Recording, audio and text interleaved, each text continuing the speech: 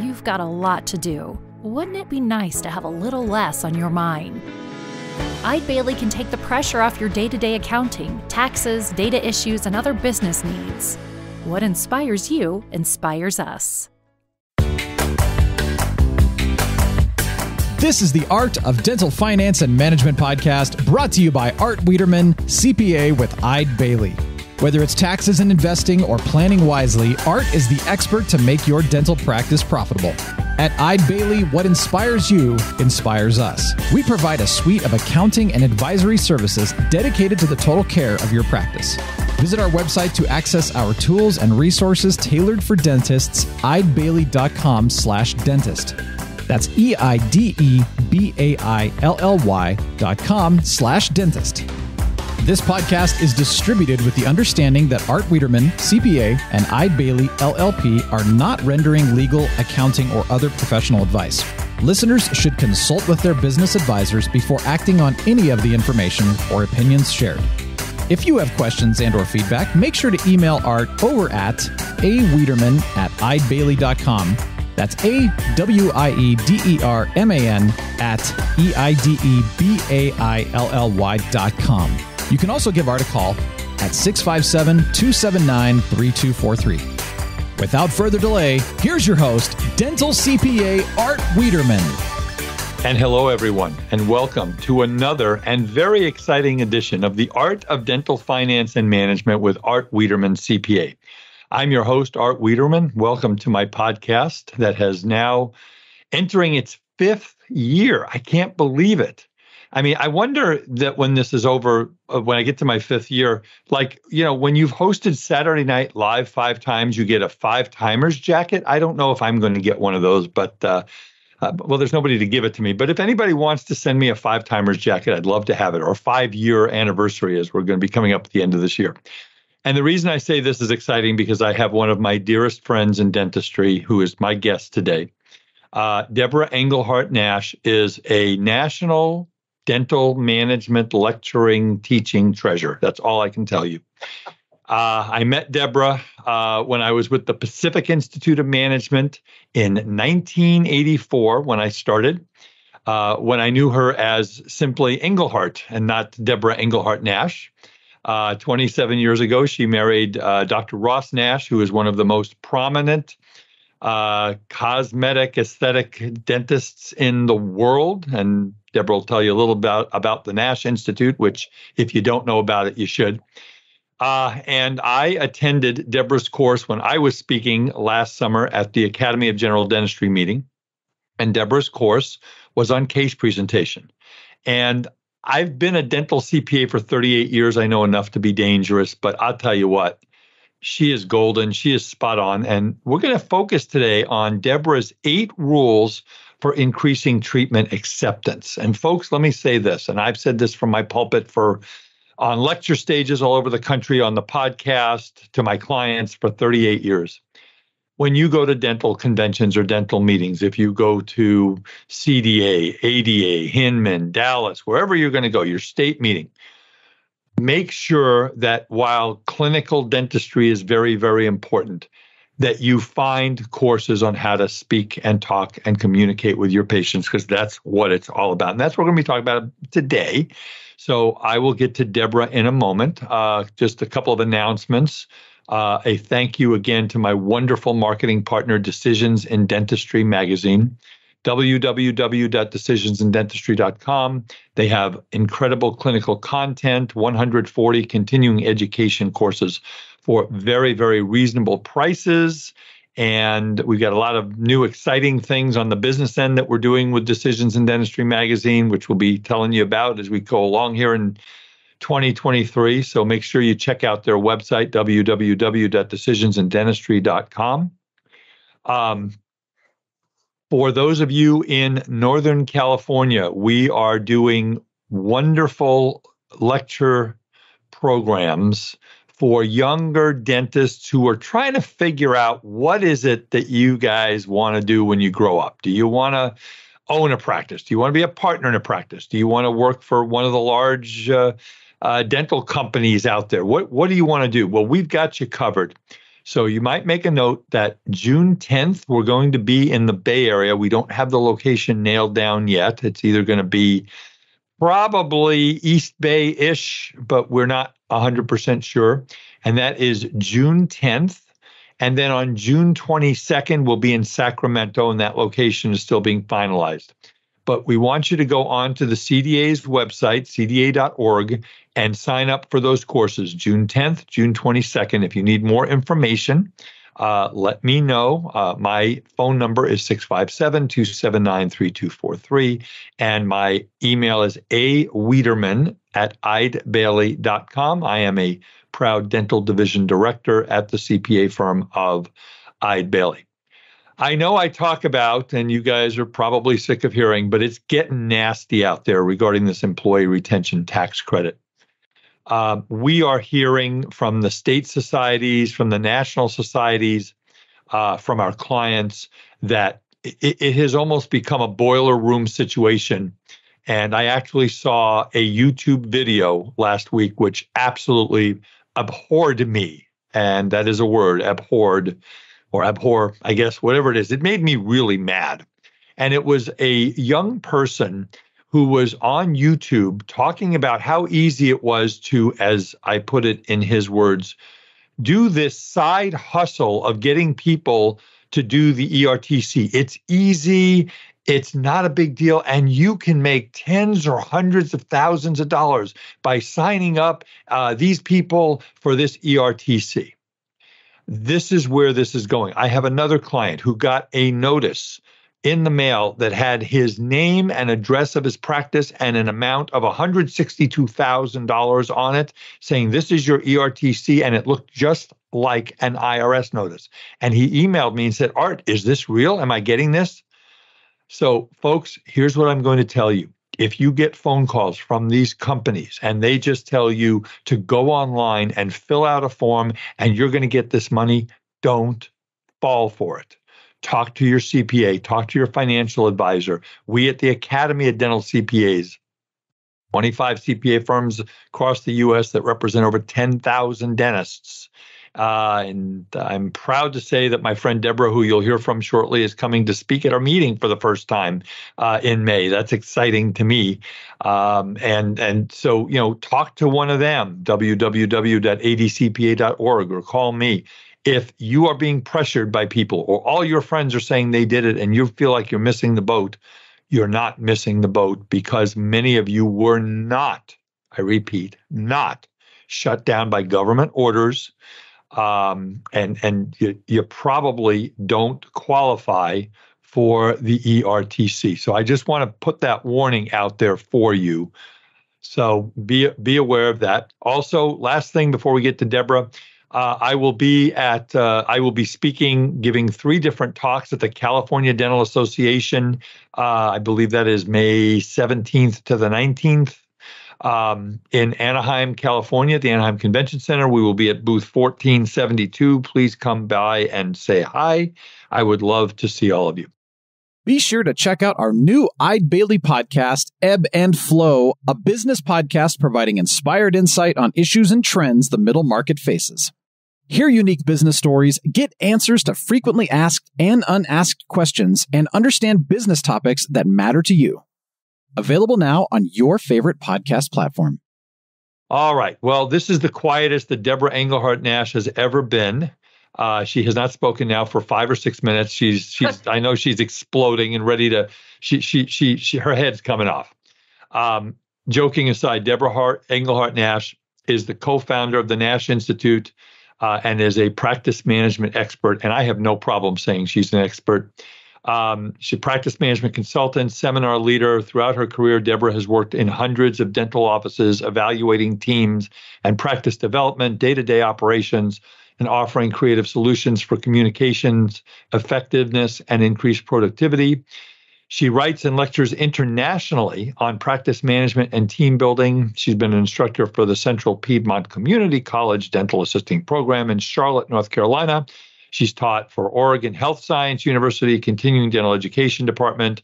She has repeatedly presented programs for the ADA and probably every single dental meeting you've ever heard of. She is a founding member and served 2 terms as the president of the National Academy of Dental Management Consultants, where she received the first Charles Kidd Meritorious Service Award and is on the board of the ADA Association Foundation. And I must call you now, dear Madam President, because you are now the incoming president of the Academy for Private Dental Practice, formerly known as the American Academy for Dental Practice. I'm exhausted. I'm going to fall over. I can't introduce you anymore. Welcome. Yes, I recently installed as the president. Yeah. Did you have like a gala ball where you dressed up and got to dance with Ross in front of cameras? I got actually Ross, there's a whole situation that happened during Chicago in winter, and Ross was home recovering from. I know, I heard that. And that sort of thing. But no, it was a very nice installation luncheon, and it was a great announcement for our 2024 meeting. I've been a member of that organization for 23 years, I think. And tell us about the organization. The it's no longer the American, because you can be international now. So the Academy for Private Dental Practice was actually founded in 1957, which, by the way, was the year that the high-speed handpiece was debuted. Is that right? And bubble wrap, yes. I love bubble wrap. Bubble wrap, 1957. It's my favorite. I pop bubble wrap whenever I can. Yeah, I like to pop it. So it was a group of dentists, private practice dentists, who said, hey, let's get together and talk about our businesses and how can we make them better and how can we help each other with situations of, regarding employment and team and costs and, building our practices. And so it was like a mentorship organization that really truly grew. And it was by invitation only. When I say invitation only, because I remember these days, and you remember some of my friends, Andrea Klassen and Pam Struthers. My big sisters in dentistry. Yes, you would get basically an engraved invitation to attend that meeting. So it's truly by invitation only. Now they've relaxed that. They've become less discriminating. I won't even say about it. So it was the AADPA, and then it was the AADP. They dropped administration because people always thought it was all about practice management. But there are actually 7 pillars to the organization, which I'll talk about. So we have adopted the new name, the Academy for Private Dental Practice. We want people to know that this is a niche organization, or a niche organization, if I wanted to be French, for dentists who want to maintain private practice or be in private practice, and don't want to go into the DSO world. Not saying DSO world is bad. It's just different. It's different. It's different. So when you take a look at, and you mentioned your programs, which I think are awesome. I heard a statistic last week that private practice dentistry is shrinking by 7% per year. That could be, but I'll tell you, this is an interesting conversation before we get into case presentation. Yeah. I know that medicine is 98, 99% PPO, HMO, capitation, big corporations, okay?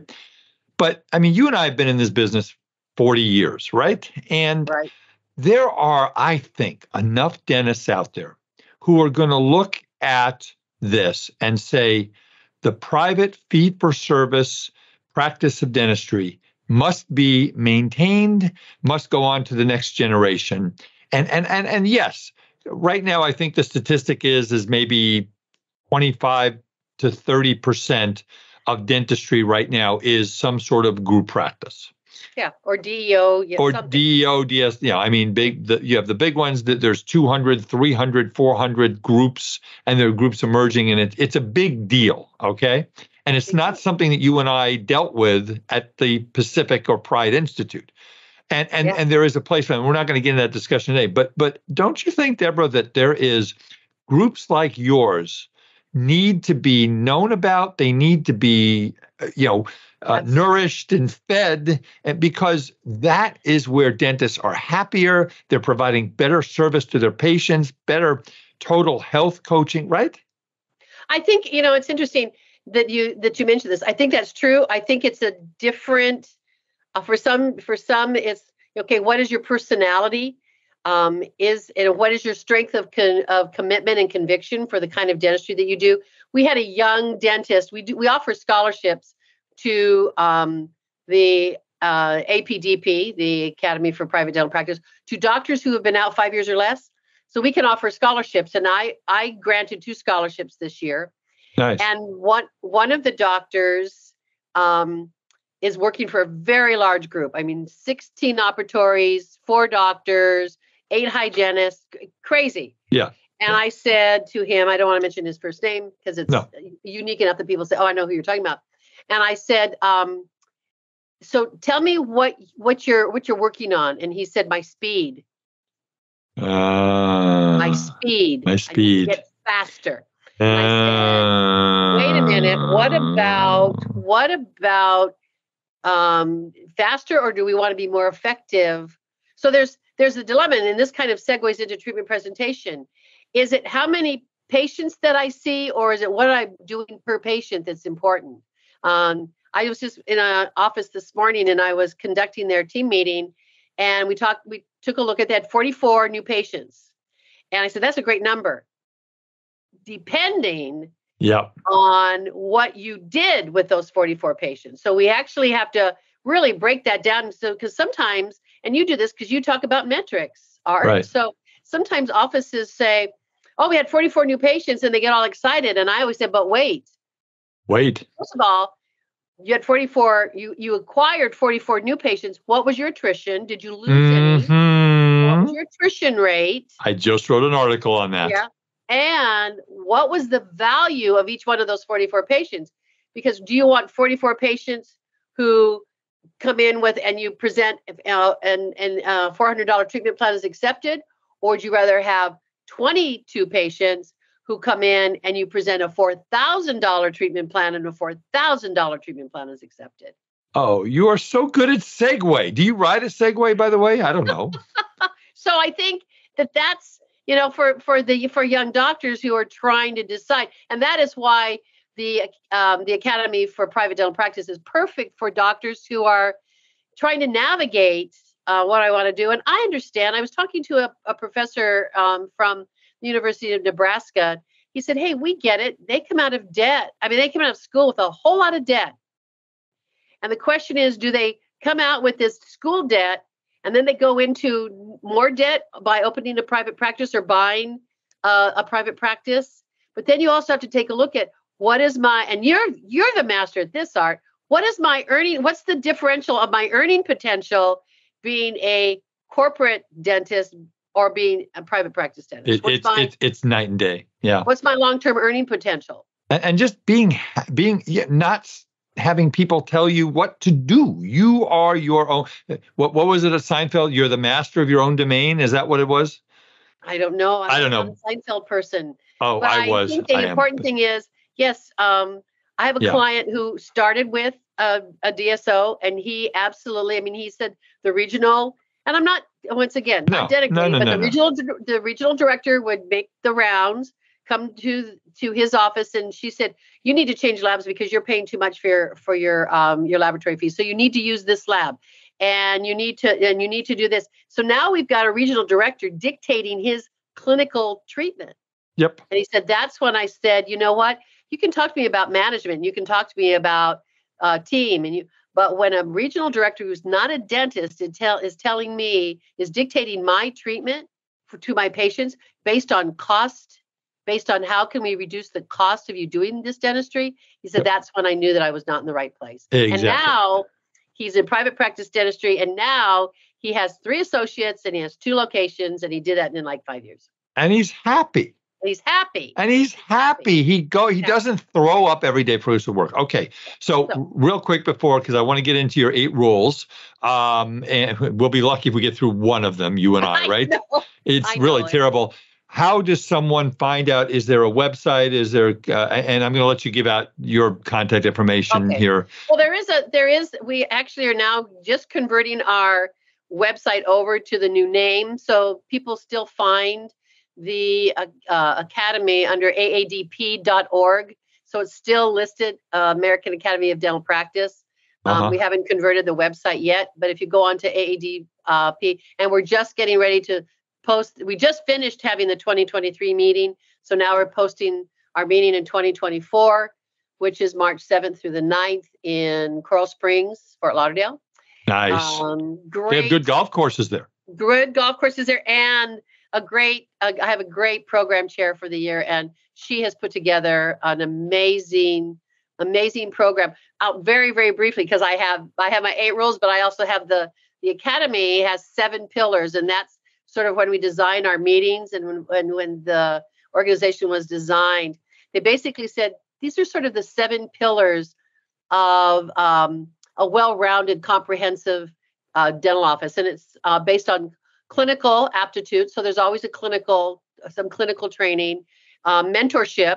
We collaborate. We talk to one another. How are you doing this? How are you handling that? There's a woman. Oh, she's amazing. And I'll say her name is Dr. Mary Rock, and she is 58 years old, and she's just opened her practice, a startup. She just opened a startup practice. She left 58 years old. Wow. And God bless her. So excited. God bless her. She has gotten a lot of information from coming to that meeting and saying, okay, who are you using for this, and who's doing your website, and how are you doing this, and how are you handling this? And so mentorship is important. Leadership is, we talk about leadership because I think strong dental practices have strong leadership. Leadership doesn't have to be loud. I'm going to write an article about that. Leadership does not have to be loud. That doesn't mean you are gregarious and you are a cheerleader. There's very strong leadership that's very quiet. Leadership is another podcast you and I need to do. But, I know, we talk about leadership. Patient experiences, that's one of the pillars. So we have clinical, mentorship, leadership, patient experiences, business, obviously. Yeah.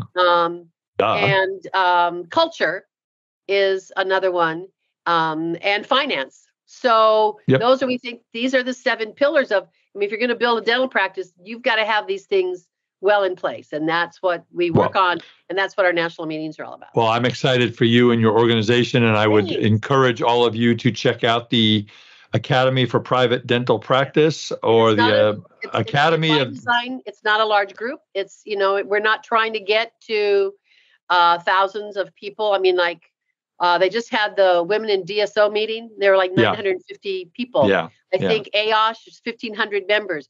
We like to keep it niche-like, boutique-like. We actually do a lot of social things. People bring their significant others, and we always have an activity for significant others so that they can talk together and they collaborate.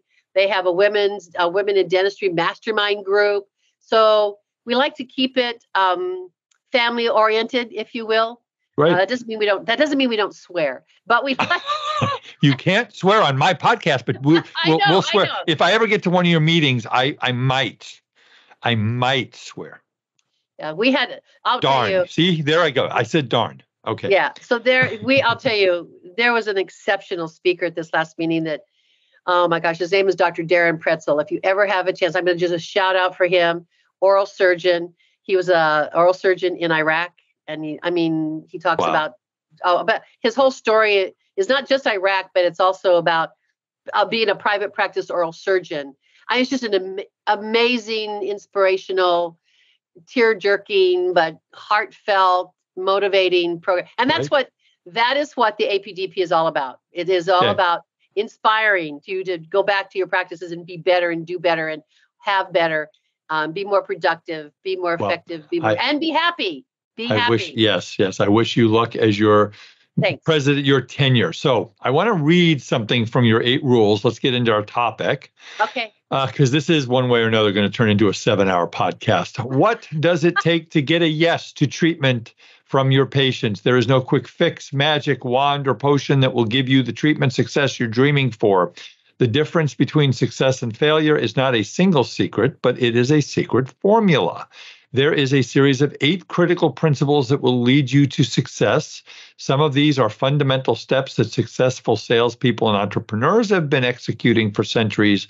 They are attributes that high achievers have in common. So, do you, since you're the defendant here, would you like to make an the counsel, would you like to make an opening statement? Oh my gosh, I feel like you just caught a video of me in the dog kennel. I mean, I'm so freaked out about this. Rough. Okay, so you want to just jump into the rules here? Well, here's what I will say this.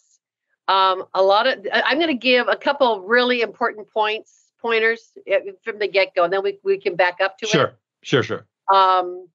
One of the ways that dentists sabotage presenting treatment to patients is they start with, let me tell you what you need.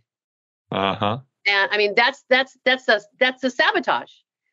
Because patients don't become interested in being bombarded with being either scolded or lectured to about what their treatment needs are. So I always say to my clients, when you're getting ready to sit down with a patient to talk about your findings, ask permission. Yep. So it's like, when we talk about communicate, and we'll get into that. So the opening question for presenting treatment is, would you allow me to tell you what I'd like to do for you? Or would you allow me to tell you what is possible? Would you allow me to tell you what I would like to do if you were my sister? Would you allow me to tell you what I have found, as opposed to, I'm going to tell you what you need? And here's what oftentimes happens as well. So when we talk about the rules, I mean, no, you have carte blanche to talk about. This is all great stuff. I think that's a critical piece that we sit down and hear, and it actually, we even back up to, and we won't go into a phone call today, but oftentimes when a new patient calls the office and you say, okay, you're going to have a new patient examination, and we're going to do x-rays and study models and all kinds of screening exam. We're going to do periodontal probings, which sounds scary. We're going to do blah, blah, blah, blah, blah. We're going to create a treatment plan for you. We're going to tell you what your insurance is going to cover. We're going to tell you what you need and what your out-of-pocket expenses are going to be. We regurgitate. We just like a vomit on them. But Debra, I just want my teeth cleaned. Yeah. Well, you know what? I'd be happy to talk about how we do that for you. So it goes back to, so I'm sorry we don't just clean teeth, or I'm sorry. I mean, I always say, if you tell somebody they're not going to get what they ask for, you've lost them. So if you said, I just want to have my teeth cleaned, I'd be happy to tell you how we can handle that for you, Art. Would you allow me to ask you a few questions? Before I do, may I ask you a few questions? Yep. So I can go back into the conversation, and I can back that into that. I say, a lot of new patients do call us asking to have their teeth cleaned because they haven't experienced what we have to offer. Right. Yeah. Can I tell you a little bit more about what that is? So asking permission is huge. Asking permission is huge. And even asking when you're gathering information on the telephone, may I ask you a few questions, as opposed to, what's your name? What's your address? What's your social security number? Do you have any, artificial joints? Do you have to be pre-medicated? Do you have any sexually transmitted diseases? We start asking some very personal questions, and we don't even know these people. We don't know what their hot buttons are. We don't know what their life looks like. Exactly. Oh my God. So I think we have to say, I want to make sure that we schedule most appropriately for you, and you're going to have the most exceptional experience you've ever had in a dental office. So that I can accomplish that for you, may I ask you a few questions? Right. And the first question we ask is not name, number, what insurance do you have? I have to back up to that, because so many times you call me, you say, my name is Art and I have to have my teeth cleaned. Oftentimes the first question is, Art, what dental insurance do you have? And I spend 10 minutes talking to you about your exclusions, your out-of-pocket expenses, your deductible, your rules and regulations of your dental insurance. And then we wonder why the patients want to talk about dental insurance. We brought it up. We're training them. We're training them. That dental insurance is the focal point. So I think it's important that the most important question I would ask you, Art, so I want to have my teeth cleaned. Art, happy to talk to you about a little bit about that. Before I do, may I ask you a few questions? And one of my questions for you, Art, would be, tell me what inspired you to call our office. What was it that inspired you to call us? Or call today? Because today you want to make a decision in your dental, you want to make a change in your dental life, and I need to find out what it was that inspired you to call me. So that starts that whole process. Right. You got to get them in. The number one thing that you've taught me, Andrea, Pam, all the people at Pride, get them into the office. You got to get them in. You can't do dentistry on people that are not in your office. So you have to create the differential. You have about 15 seconds to show the patient that you're different, that you are different. So I think that's really also important. I think what's also critical for dentists when we talk about the 8 rules, The number one rule is believe you can do the treatment. Yeah. And Yep, that's the first one. And believe that the patients want it, because so many times, and this happens so many times, especially with patients of record. The patient isn't interested. The patient can't afford it. The patient's too old. The patient's too young. Patient doesn't want it. Their insurance isn't going to cover it. We create all of these roadblocks, our own roadblocks. So the first thing we have to do is we have to eliminate those scotomas in our head, those roadblocks we created. They don't want it. They're not interested. Insurance is going to cover it. They're too poor. They can't afford it. Address. Yeah. I mean, there are a whole lot of people, and I'm not going to make any discriminating remarks, but I live near a major shopping mall. I'm not a big shopper, but if I have to go, I have to go. If I have to go pick something up. But when I go there, there is a Gucci store and a Louis Vuitton store and a Tiffany. What's the raincoat from England? Starts with a B. I don't know. Famous. I don't wear raincoats from England. Yeah, you're in California. So the raincoat. It's raining right now, dear. Burberry. So there's Burberry. Okay. Louis Vuitton, Tiffany's, and Gucci, and they're all kind of these 4 pillar stores in this mall. There is a line in each one of. There's a line to get into each one of these stores. There's a line. There's a reason. There's a reason, because buying one of those items makes me feel good about me.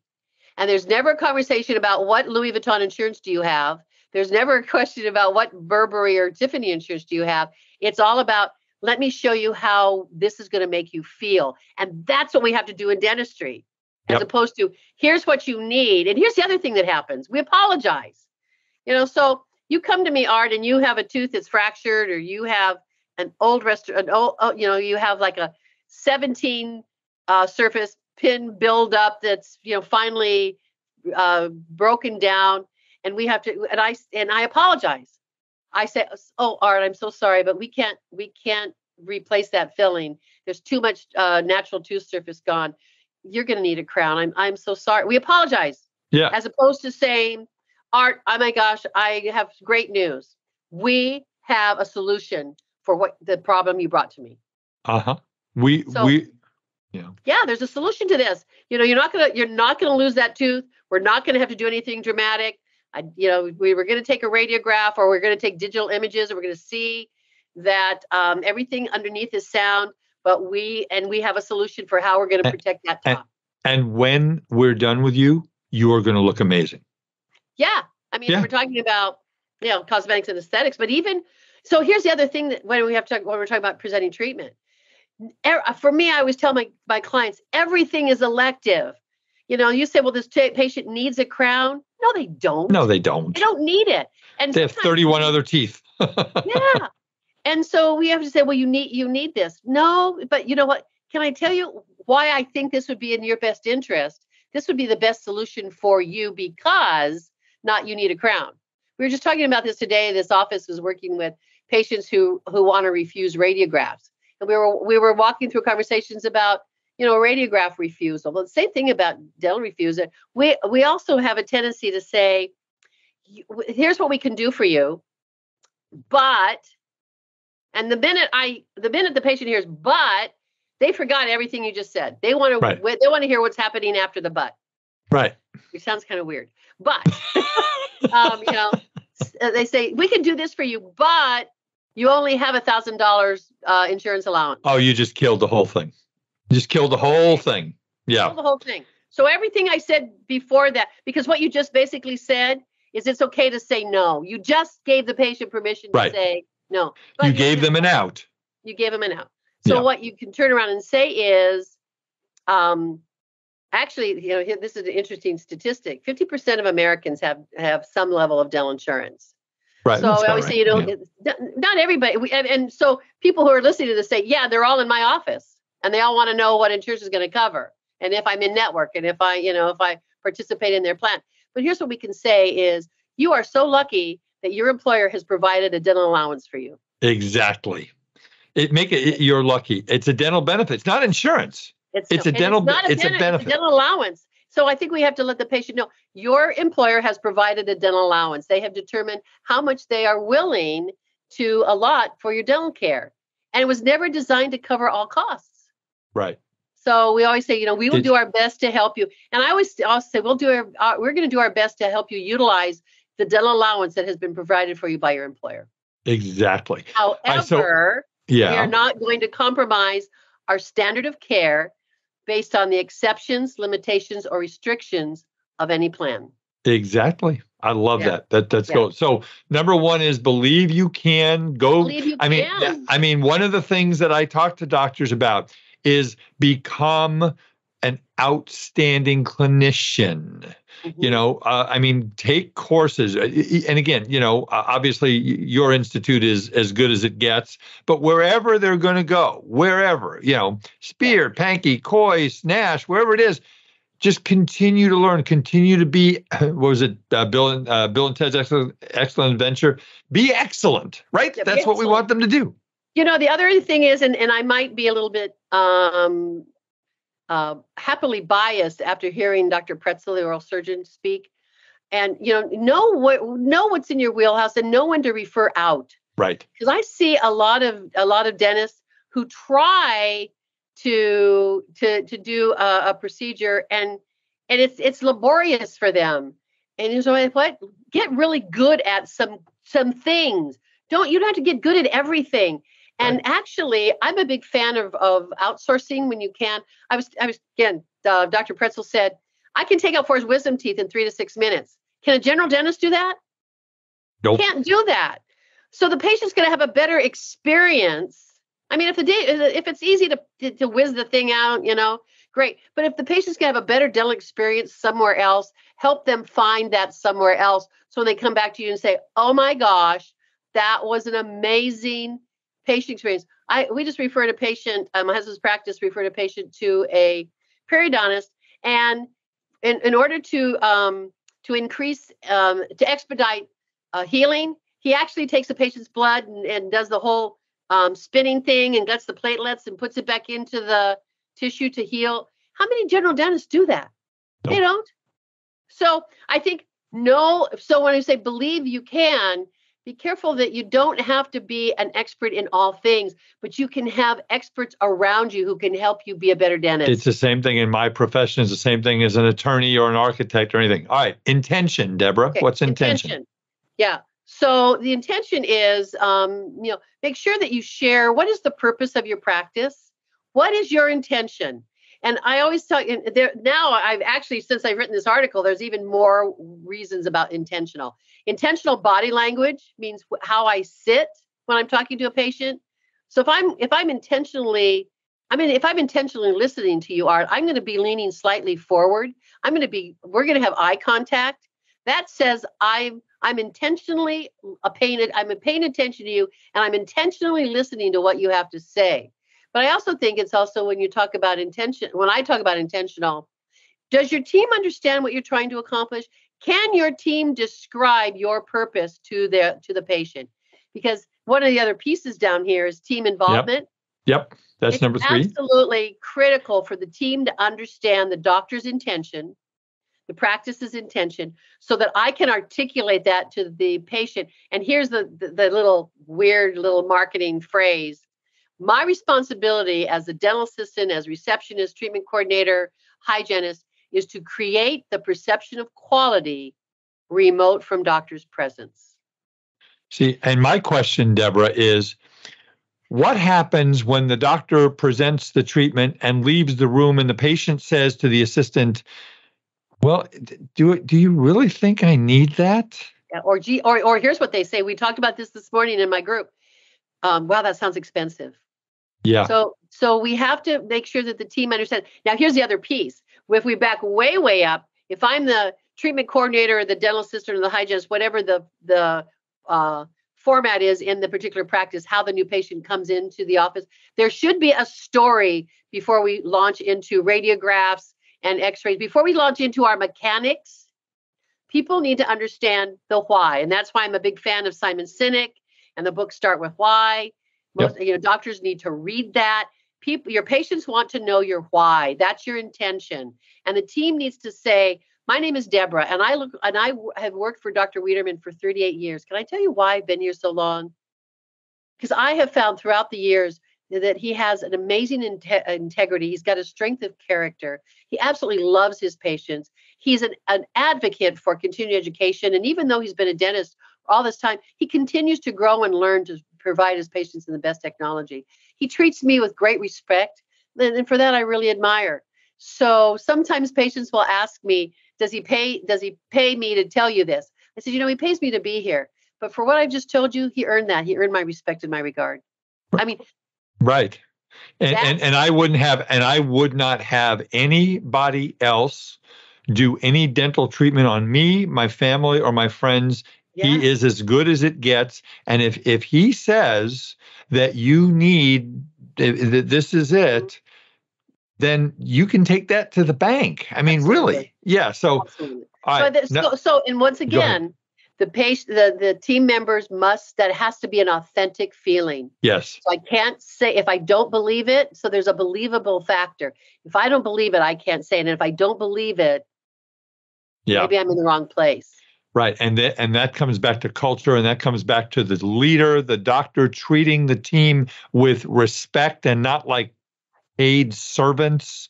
And really, I mean, because would you, if you were a dental assistant, Debra, and the doctor would berate you all the time and be mean to you all the time, how difficult would it be for you when that question comes up from the patient to say what you just said, right? I know. If I don't feel validated, if I don't feel important, it's hard for me to endorse my employer.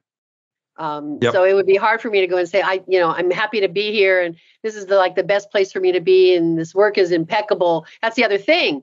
I have to feel that the work is impeccable, which goes to the next rule. There has to be education. So knowledge. The patient, the team, in fact, the office, my husband sold his practice last year, and we're taking the team through the whole, from analog to digital. So the team is doing 2 days of training on digital technology. We can't just throw the team into hey, guess what? We're going to now start doing 3D printing, and the team doesn't know what we're talking about. The team hasn't been educated.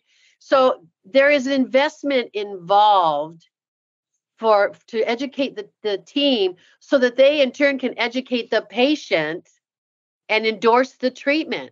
So if I'm not educated, then I can't educate the patient, and I can't validate the practice if I can't educate the patient. So education and taking time to, whether you bring in a coach or you bring in a consultant or you take the team to a continuing education event, it's critical for your team to learn.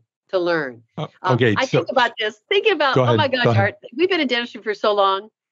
I remember the day. I mean, I was a pretty good front office person, and I was pretty savvy. I got recruited out of an audience by Pacific Institute to be a consultant. I remember that story. Yes. Yeah, and I knew systems, but back in the day, the systems were we had an appointment book that was paper, and it was like 36 inches long, and we had week at a glance, and we wrote in pencil, and we had Safeguard. Safeguard. I was really good at that. We had ledgers. Yeah, I was really good at that. But if I said, I'm really good at this and I don't need to learn anything new because I'm really good at this, I would be obsolete. I would have been absolutely obsolete. Yeah. So, I mean, I'm married to, he's going to kill me. I'm married to a 75-year-old dentist who's practicing 3 days a week. He sold his practice, and he is as excited about dentistry and technology and about digital opportunities and about growing as he was when he started being a cosmetic dentist back in the late 60s, early 70s. Yep. So you've got, if you stop, what I say, when you stop growing, you start dying. So I think it's important to constantly get your team excited about learning new. And that's not necessarily just technology, not simply just product, but it's also learning new ways to communicate with the patients. I mean, we don't even have time to talk about social media. No, we don't. I wish we did. But if you're talking about, what do your patients want most now? Do they want a phone call? Do they want to be do they want to text? Do they want to be emailed? Do they want a pigeon? What do they want? They want, they want it fast. Right. So It's a So we different have to say world than back when in you and I grew up. Yeah. back in the day, we were like calling patients to verify their appointment times. Hi, On the this rotary is phone where you Debra. dial the Yeah. phone, right? Hi, Yeah. Art. I'm just calling to remind you of appointment on Tuesday at 3. I mean, my gosh, we spent half a day calling to verify appointments. Deborah, one of my favorite things when I speak to dental schools, I keep an old copy of the Yellow Pages in my bottom drawer in my kitchen, and I bring it with me. And I say, so now we're going to talk about marketing. How many of you have ever seen this? And I hold up the Yellow Pages. I say, this is the Yellow Pages. And the fun part is to watch their faces because they don't know what that is. So it's very, very different. Hey, I want to get to some more stuff. Tell me, if people want to get a hold of you, tell me a little bit about the Nash Institute. Tell me a little bit about what you do, and let's give out some contact information if someone wants to give you a call. Okay. Sure. Well, the Nash Institute for Dental Learning, we started that, my gosh, we were talking about this. We started that in 1997. It's a postgraduate continuum, and it was designed that it could be taken a la carte. You don't have to take the whole continuum, but you could take it whenever you want, however you want. But Ross designed it to be ideally to be taken with direct restorations. So direct aesthetics, so that'd be posterior and anterior, and then indirect. So that would be anything that's crown and bridge, inlay, onlay, which today's dental students say, what's an inlay? That's amazing to me. I hear that too. Crowns, veneers. Anything that's, lab fabricated or indirect. And then he also does a course on full mouth rehabilitation or rejuvenation. So that's his 3-course continuum. And then we have the Dental Business School, which is 2 days and I always say it's from phone call to recall, how you walk the patient through your business systems to, first of all, to attract and retain and increase your treatment acceptance rate, and then move them into recall. And keeping them. So that's kind of Dental Business School. And is there a website that they can get to or a phone number? They can go to the Nash Institute for Dental Learning website. If they want to call, then it's they can call the Nash Institute. But the easiest thing is they can go onto the website and look at the curriculum. If they have any questions on that, they can actually ask their questions on this website. See, that's new technology. We answer right away, or they can call us. So, but they get all the information they need on the site, and they can answer, they can answer questions on the site as well. And you still do consulting in private offices? I still love to. I'm going into an office tomorrow and Friday to work with the front office team on languaging and language skills. You want to give out, you're the one that's teaching about how to do this, and I'm trying to get you to sell yourself here. You're not doing a very good job, Deborah. I always say, if you want me, you'll find me. Yeah, that's how I used to date too. I believe that. You'll find me. No, I do have a website. In fact, I'm just getting ready. I'm revamping my website now, but Debra Engelhardt-Nash.com. Okay. I have a website. I always give out my cell phone number because I never know where in the country I might be. Best way to reach me is through my cell phone, which is 704-904-3459. You can text me or you can call me. I don't have a meter on my telephone. I've very rarely had anybody abuse my time. No. I'm willing to answer any questions and talk about my services and what I do. Absolutely. Okay, because I wish I could make this a 3-hour podcast. Empathy, dear. What is empathy in case presentation? Empathy means that what matters to you most is how the patient is receiving what you're saying, not that you're saying it. So I think that there's the empathetic response is, once again, is body language. What is our body saying? Is our body open, and are we paying attention to how the patient is responding? And I think that's important. And now we have to be careful about physical touch for all kinds of reasons. Right. There was a time that we would put our hand on the patient's forearm here, and we almost can't do that anymore. But our body and our eye contact is huge to demonstrate empathy to a patient. Once again, our body language, 55% of the way we communicate with our patients is in what our body's telling them. So I think the way you sit, where you sit in the operatory. So that can actually exemplify empathy. Sometimes I go into offices and the doctor and the dental assistant are behind the patient's head. And I've got a doctor on one side and I got the dental assistant on the other, and the patients can't even see them. So one of the ways to demonstrate your empathy is to move yourself forward in front of the patient so they can see you.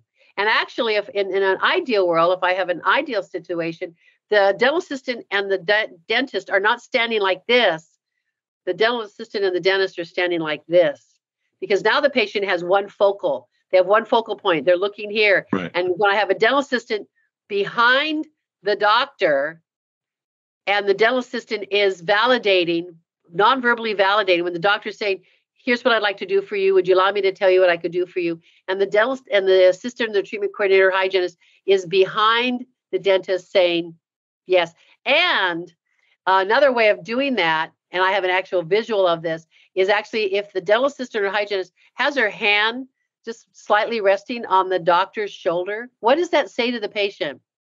I trust the guy. I trust the guy. I believe him. And I know we have to, here's another piece, languaging. That's fine. That we have to talk about, because we can talk about hygiene. So we talk about presenting treatment, because oftentimes we can talk about new patients, and we can talk about our 8 rules. We'll get through them. But I also think it's important to take a look at patients of record going through hygiene. And we have to, when we talk about intention and team involvement in education and creating opportunity, that's one of the other rules, is creating the opportunity. So many times we have a historical bias that the patient isn't interested, they're too old, they don't want it, they can't afford it, insurance is going to cover it.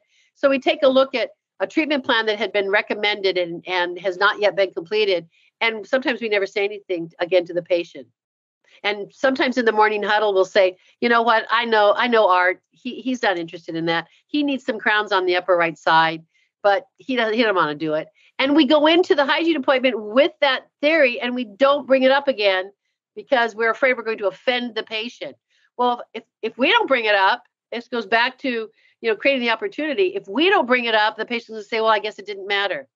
So here is one of the most important questions that a hygienist asks, and it could be anybody, but let's say in the recare department, I have a patient coming in my room.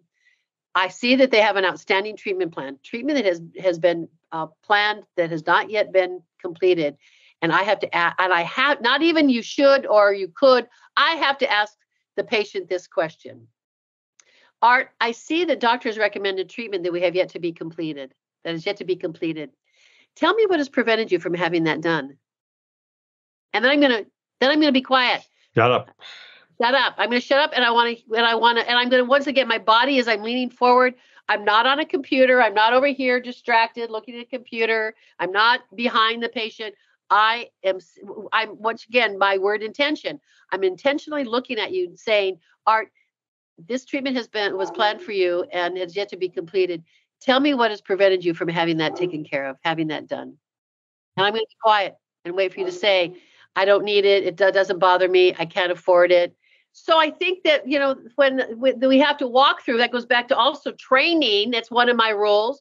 We have to train the team. So what if the patient says, I can't afford it, or it doesn't bother me? We have to train them to have the right answer, not a scripted answer. It has to be an authentic answer. So let's say the patient says, it's just a lot of money. And I might say, Art, you're right. It's significant. Think about if we had done this 5 years ago, when we actually first talked about it, what it would have cost you then, and what it will cost you 5 years from now. So if money is the issue, it will never cost you less than today. See, it's all about how you phrase it. I mean, they teach people in all kinds of sales industries and sales jobs how to do this. This is in dentistry. Okay, yeah. Number 6 is enthusiasm. Now, you're one of the most enthusiastic human beings I've ever met. So why do we need enthusiasm? Well, because enthusiasm is infectious. It also demonstrates to the patient that, once again, that you believe what you're saying. And if I come to the patient, and if I'm enthusiastic about what we can offer, if I'm enthusiastic about our new technologies, if I come in with cheerfulness and happiness and enthusiasm, your patient's going to come in with that. If I come in and say, "Oh, Mrs. Fedevesi, it's so nice to see you," and sometimes the patients come in and they may be like a Debbie Downer. I'll use that. Well, then my responsibility is to say, "What can I do to make you have a better day? What can I do to improve your day to day?" That's my responsibility. Yep. I want you to be glad that you're here. So we have to be glad that we're at work. I mean, people say, "I'd rather be on the beach." Well, yeah, being on the beach would be really nice, but you're not on the beach. So you're at work. So how do we make the best out of the day? I am convinced that I can decide whether or not it's going to be a great day or a bad day, and I'll be right either way.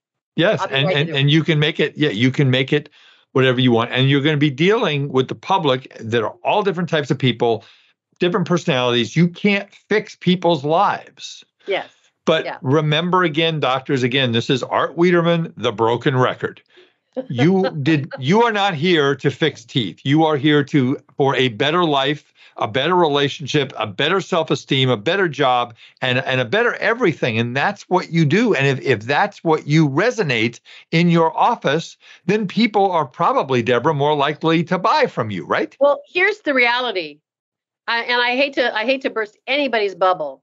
I do not choose your treatment plan based on your clinical aptitude or your clinical abilities. I do not say, "Gee, doctor, could you show me samples of your tertiary anatomy?" Right. Let's see your study models. I will not accept your treatment until I see at least 5 study models. Yeah, and I'd like to see the radiographs, please. I typically will choose based on the relationship that we develop with one another. I buy from people I like. Let me say that again. I buy from people I like. So, okay, Debra, in your course, not that I didn't take more away from your 2-hour course, but the one thing that I take away, and I have not gotten written permission from you to use this. I just use it. But you came up with a statistic. Okay, well, you and I are way beyond that. yes. But okay, you said, and I don't remember, it was something like 77% of the people that leave dental offices leave because they don't like the doctor and they don't like the team. Actually, that was really a really good retention. And actually, it's 72% of 72%. Okay. 72% of it's like my golf game. Well, it's all quoted approximately, 72% of leave a practice, not because they don't like them, because they feel an attitude of indifference. Yeah. They feel like they don't matter anymore. They feel like they're just a recall. It's just Debra. Or it's just a patient. They don't feel like they matter enough. 72% of patients don't move forward with treatment because they don't feel like they matter enough as a person. I mean, you also in this course, and I've heard this before, but it really hit home, is when the person comes out into the reception area, okay, and goes and says, now Debra, oh, hello, Debra, your room that we've set up specially for you is ready, and we are so happy to see you. How are you? How's your husband? How's Johnny and Susie and all the other kids? As opposed to when you walk into some healthcare offices, someone opens the door and yells, "Nash." Yes. Debra Nash. And then they turn around and they walk away from you like you're supposed to know where to go. Yeah, exactly. That happens sometimes. I go to a very large ophthalmology group, and they do that. They stand at the door and they call my name. And so the reception room is huge. And if I didn't, and I love the doctor, but and then they become a little bit more personal. But man, I can start making that patient feel special when I actually go to them and say, "Mr. Wiederman, hi, my name is Debra. I'll be working with Dr. Nash today in your treatment. We have everything ready for you. We've really been excited to meet you." So that whole, as opposed to, "Are you ready?" or "We're ready for you." So how we change that goes back to that environment, how we create that environment of welcoming. We have to remember, first of all, we say open wide every day to 20 to 30 patients a day, or maybe even more. But to that patient, they're an individual. So when we take a look at, no matter how many patients we see in a day, we got to stop and say, this is this patient's experience now. And I can't look at them as just another patient. They've got all kinds of phobias, and they have questions, and I have to make them feel like that they're the only person who matters right in this next 90 minutes. And if you want your patients to refer their friends, you must create that kind of an experience that you care. Absolutely. And if we want to take it if we want to, in today's world where we know Google is king, Google reviews are huge. Right. 85% or almost probably 90% now patients, even though they may have been referred to the practice, they want to read those reviews. So Art, if you said, oh my gosh, this is my question should be to the patient, tell me about your experience today. And you say, oh my gosh, it was amazing. You guys are incredible. So you know what? Exactly. I hope when you're going to be be sent a request to review us. It's really important to us. And it would mean a lot to me personally, and I know it would mean a lot to Dr. Nash, if you would make a comment about how you were treated today and how well you felt served. I had a hygienist tell me just this morning that a new patient came to them because she did not like the way the hygienist treated her. And she said she felt scolded, she felt ashamed, she felt embarrassed. She said I like the doctor just fine, and she says, but I did not like the way the hygienist treated me, and I'm not going back. Okay, one more thing before we move on to sincerity and presence. We got through 6 out of 8 with you. We're doing really well. That's really good. Okay, tell the story real quick about the patient that called at 4:00 and said I needed 20 crowns. And tell that story, please. All right. So, a patient called. I think her appointment was at 3:00 in the afternoon, and she said she would like to have a new smile in time for her daughter's graduation. And this is 3:00. And it's 20 veneers. So, and this is in Ross's office, right? This is in Ross's office. Right. Yeah, and that's when he owned the practice. Tyler wasn't there yet. So it's 3:00. She wants 20 veneers, and she liked them in time for her daughter's high school graduation, which is in 3 weeks. So that means if we have to turn this case around in 3 weeks, we're going to have to get started when? Now. We should have gotten started. So we turned to the team and we said, what do you want to do? And they said, we will stay. And it's a $44,000 case. Well, and they stayed, you said, till like 11 o'clock at night or something? It was 10:30. Pardon me. And they knew that the patient was really fatigued. So they asked the patient's permission, and they said, one of us will drive your car home for you, and we'll have another assistant follow, so you don't have to drive home tonight because you've been in the chair a long time. Yeah. So they drove her home. Now, how many patients for cosmetic and aesthetic dentistry do you think this patient has referred? I want to say 8. I think there have been 8 of her friends that they said, oh my gosh, we love her teeth, we love her smile, and we love her story. It's Ritz-Carlton service. All right, Debra, sincerity. Well, we've been talking a lot about this in terms of you have to authentically feel that what you're saying is true. So I'm not a big fan. I mean, I believe that there are certain things you can say, but if it's done because you were told to say it, not because you believe it, then it's not sincere, and your patients they're gonna know. So, but you can also, there's things you can avoid to really demonstrate sincerity. So when you say that's our policy, that is not sincere. Policy is not a sincere word. Nope. It's a rules and regulations.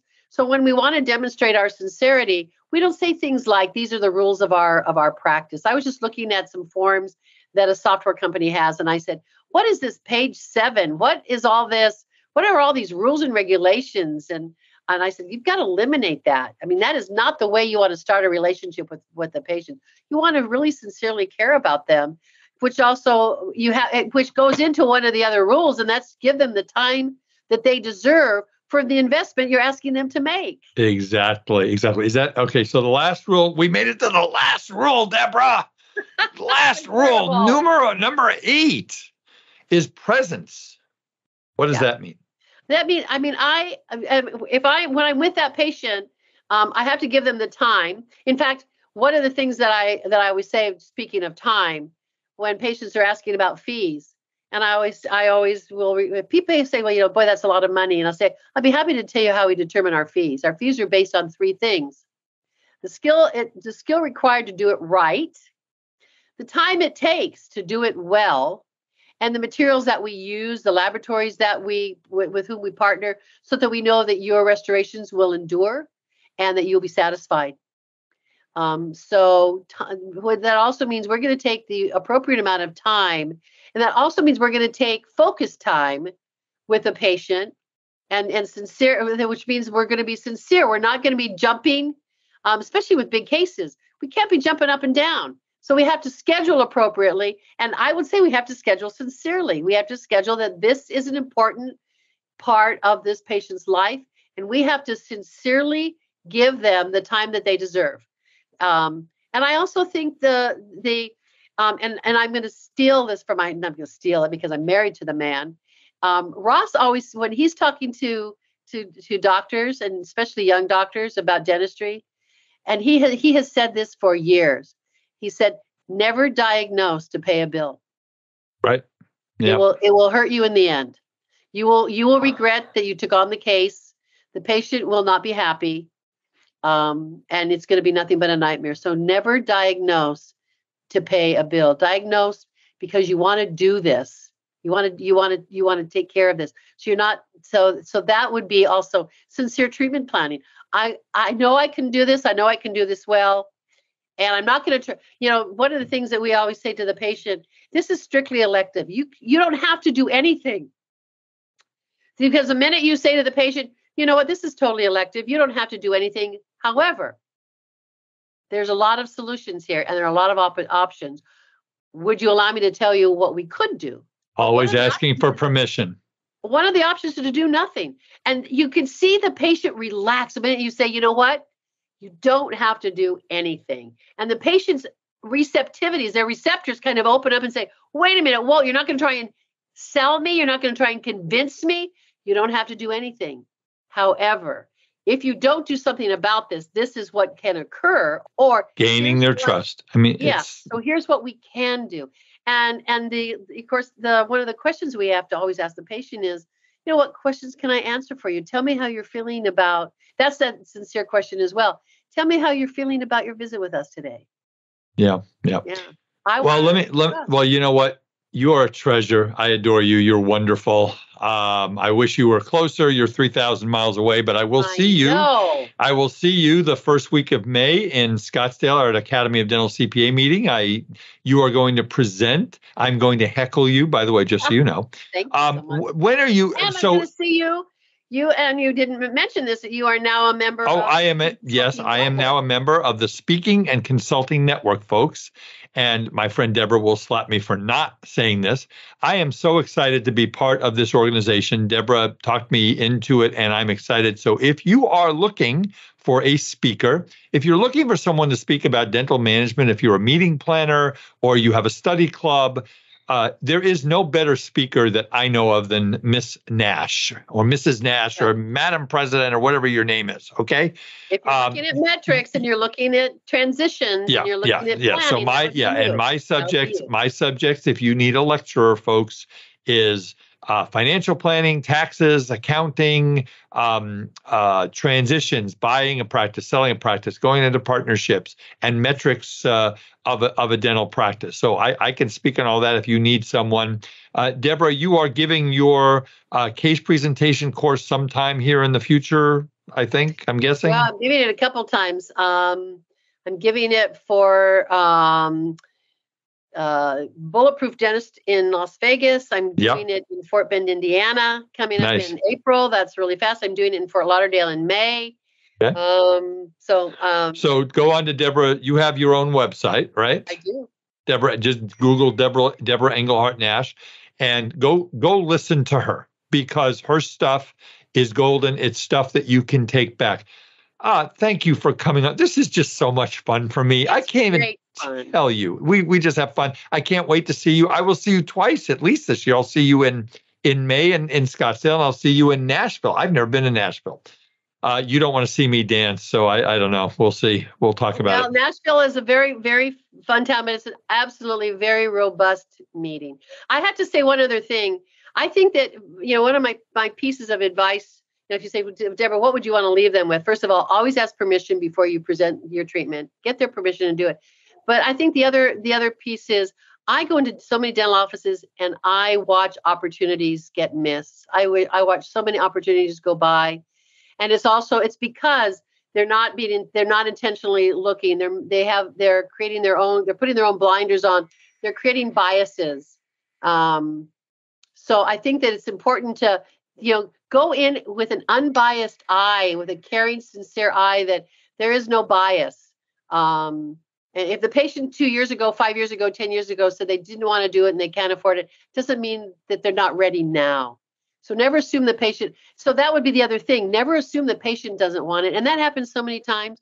We sometimes defeat ourselves because we assume the patient isn't interested, they can't afford it, and they don't want it. And we approach the whole treatment presentation and the whole consultation with that bias. And that goes back to, what does that do? It kills our enthusiasm. If you invest time and money in yourself and your team in learning how to communicate with your patients, your practice will grow, your case acceptance percentage will go up, you will be happier, you will have happier, healthier patients. Doctors, I can't emphasize this enough. Deborah, hang with me as I take the podcast out. Okay. Thank you so much. Seriously, you are golden. So, folks, do not forget to go to our dear partners, Decisions in Dentistry magazine, www.decisionsindentistry.com. They have 140 continuing education courses at an incredible price. Very, very reasonable price for their CE courses. Go to their website, the best clinical content on the planet. There is no better, www.decisionsindentistry.com. My mothership, which I helped form 22 years ago, is the Academy of Dental CPAs, www.adcpa.org. 25 wonderful CPA firms, of which Eide Bailly is one of them. That represents over 10,000 dentists, www.adcpa.org. If you are looking for a dental CPA, we do that work at Eide Bailly. That is what we do.